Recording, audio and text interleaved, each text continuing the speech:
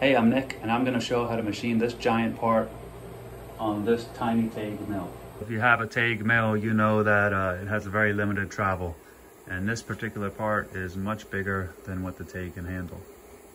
So this is a part I had laser cut, and after it's laser cut, I need to make some pockets that the laser cutting process can't do, and drill some holes that are very accurate that the laser cutting process cannot do either.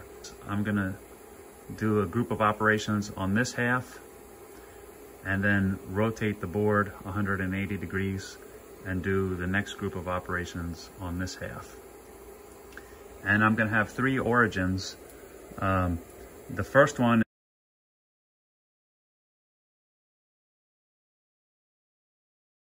is gonna be at this hole location, which was laser cut. And with that origin, I'm going to create a hole in the middle here that I'm going to use for 2 other coordinate systems. And you can see the y-axis and the x-axis are flipped because that's when the plate will be rotated 180 degrees. And the first step in setting this up is I'm going to sweep this back edge from the laser cut process to get this parallel to the x travel.